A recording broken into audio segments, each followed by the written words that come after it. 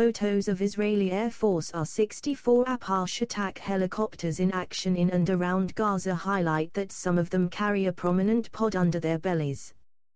The pod, which can be seen mounted immediately aft of the 30mm chain gun, contains an additional avionics package, and it helps tell a story of how the IDF ensures that its combat helicopters remain at the top of their game, despite the advancing age of some of them, in particular.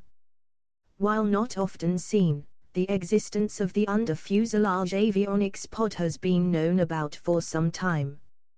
Back in 2013, there were reports about the pod being added as part of an upgrade, specifically for the first-generation AH-64 model, known to the IDF as the Peten, meaning Python, which was first introduced as long ago as 1990.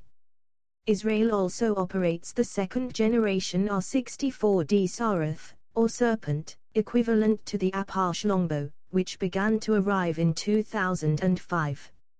As well as the mast-mounted and forward/APG-78 Longbow radar. Key differences in the D model include a greater proportion of Israeli-made avionics, weapons, and self-protection features not otherwise found on the Apache. Among these are a Rafael voice communications and data suite, RAVNet 300, and ELTA 1891 satellite communications, with prominent bulbous antennas carried on the outer parts of the stub wings. The locally developed mission management system is the Elbit Helicom suite, which provides a real-time overview of the battlefield. Finally, the AH-64 Saraf self-protection suite includes an SPS-65 missile warning receiver and an SPJ-40 radar jammer, as well as Elbit Roca countermeasures dispensers. With the airframe of the AH-64 already being packed with avionics, not to mention fuel and ammunition, and the two-person crew, the decision was taken to add the new electronics kit in an external housing.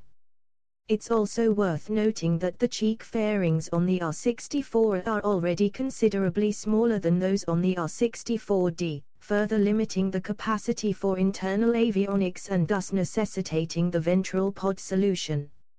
Speaking to Flight Global at the time, Lieutenant Colonel C., head of the Israeli Air Force's Unit 22 Maintenance and Upgrade Unit, explained that the AH-64 modernization also included the replacement of original wiring, and some of the main computer's details of what is actually in the external pod were not revealed at the time, although the avionics were intended to bring the earlier AH-64 more in line with the advanced AH-64D.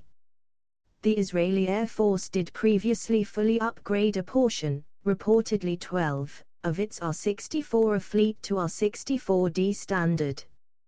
But this was a complex and expensive process, involving airframes being shipped back to Boeing in the United States for rework, and the pod solution represented a much more economical way of adding capability to the attack helicopter.